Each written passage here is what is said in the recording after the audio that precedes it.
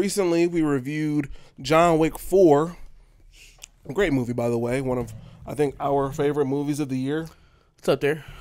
And so out of the John Wick cinematic universe, now we've got the Peacock show, the Continental, which is kind of like a prelude to everything that happened in John Wick. And this is night one with an hour-and-a-half episode. Yeah, this shit was kind of long. It was a movie. Shit was kind of long. I'm gonna lie. Yeah, a lot of different characters come into this whole thing, obviously, with it being an hour and a half. I feel like really it felt like another John Wick movie, but because they're splitting this thing into 3 nights, obviously they didn't get through to the end of it. Mm-hmm. So obviously there's still a lot of places that we can go with it. But the formula of John Wick movies is here. Like a lot of different, very eclectic characters that I feel like are involved, a lot of different paths and ways that we can go. I don't want to already speak negatively, but I feel like in some points it's a lot. So like some of the characters are kind of hard to keep up with a little bit because it's just so much different things that are going on already. My thought is that the plan is, because you're right, it doesn't feel very structured early on. Mm-hmm.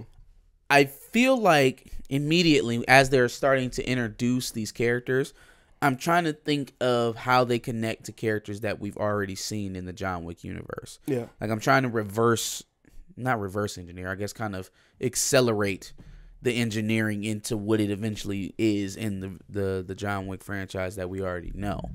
Mm-hmm. Like, for example, right, the brother and sister, the black brother and sister who are running jobs together. Lou and... I can't remember the girl's name. I don't know what the girl's name was. They said it, I just can't remember. But I don't know. Maybe it's too early to predict.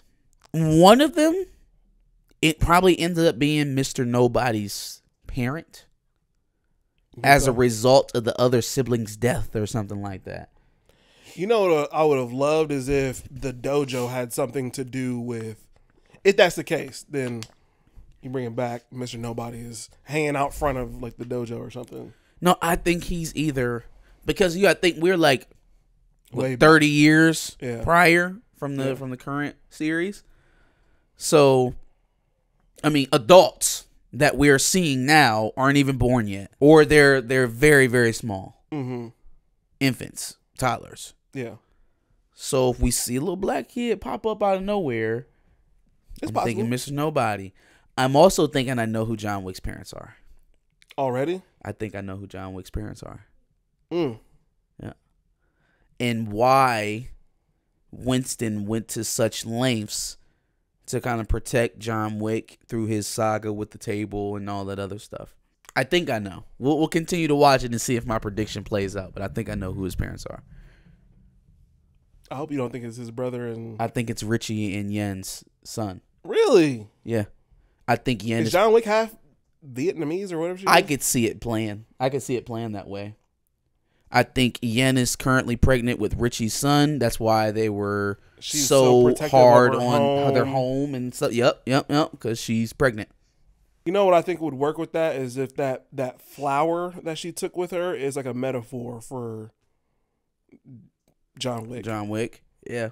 Soon to come John Wick. I think that's what it is. Because that's the one thing she took with her from that place. It could hint to it. I guess I could see that. That would be crazy. And that would explain Winston's affection. Because not only is that his nephew, but like he lost his brother to the table. Or not to the table. He lost it to the Continental. Yeah. And just that authority, the apparatus of that industry is what he lost his family to. So it makes sense that at any chance that he gets to buck it or go against it, he does. Mm-hmm. I'm kind of upset about how long it took me to realize that bro stole the coin printing machine or coin minting machine. I thought it was pretty obvious after he let it go and he took it with him. Because he could have very easily jumped out of the plane and let them go. Yeah. You know what I'm saying? It's not like they was like checking to see, oh, is that the box? Does he have it?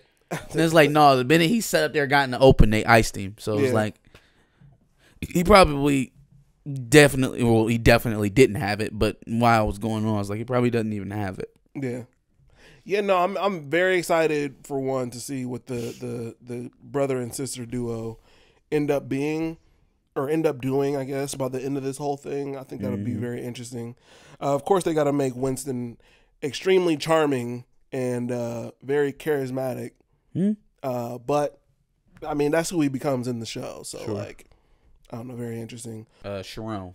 Yeah, he shows up in this show. It's kind of funny because I feel like this guy is like a little bit like bigger, and so it's like for him to eventually become tall, slender, and bald head. It's kind of funny, but I like how he is still kind of the same character for the most part. Very stoic. Yep. But he doesn't play the front desk. Like he's still like. It's more of a personal assistant than he is the concierge. Yeah. In this case, he's Mel Gibson's character's like right-hand man, basically. But then eventually he will become both Winston's right-hand man and the front desk. So kind of interested to see how he, I guess, gets relegated to the front desk. But, you know, I'm sure all of that will kind of be explained. The whole theme and setting for everything is pretty cool. How it's, you know, it's like the 70s. Yep. So it kind of plays pretty well, even though it does kind of seem like some of the things are kind of still modern a little bit. Like it doesn't fully still seem like it's the 70s. Not until you see him driving cars or going into public places. Yeah. The guns are throwing me off a little bit. Maybe that's what it is. I think that's what it is. Maybe the guns are throwing me off because they're using pistols that feel modern. Yeah. And rocket launchers. I don't know enough about guns to like tell the difference in generations of guns. So like it looks pretty modern to me. Yeah.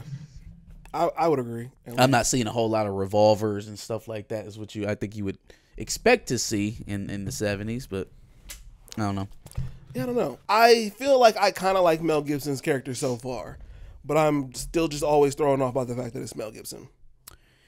I don't think I'm ever going to get over that. It is a bit of shock to your system, but like, yeah, at the end of the day, that's still Mel Gibson. So I'm not. I find it hard to suspend my disbelief for the character because I know it's Mel Gibson. For what it's worth, that's just me.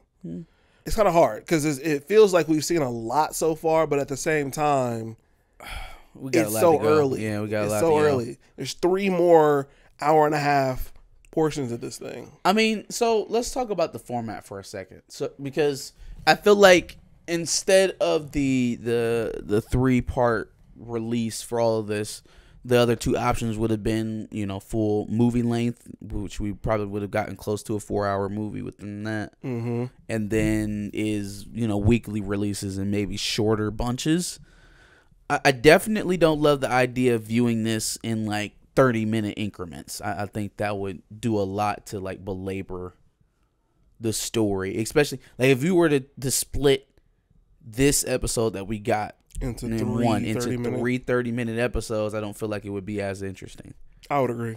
I feel like it would be as interesting. Now, feature film length, I do think that this probably could have been a feature film. It was shot like a feature film. Looks like a feature film. Yeah. And obviously it's connected to the John Wick universe. This absolutely could have been a feature film. We'll have to see the rest of it to see, you know, whether or not which one will be better. But even coming from the first episode, like I said, this probably would have been a success in the theaters. Or I feel like you could have cut it into 2 parts. 2 parts could have worked. 3 parts isn't bad. It's basically asking us to watch 3 movies, though. Essentially, is what we're doing. Trilogies are all the rage, so sure.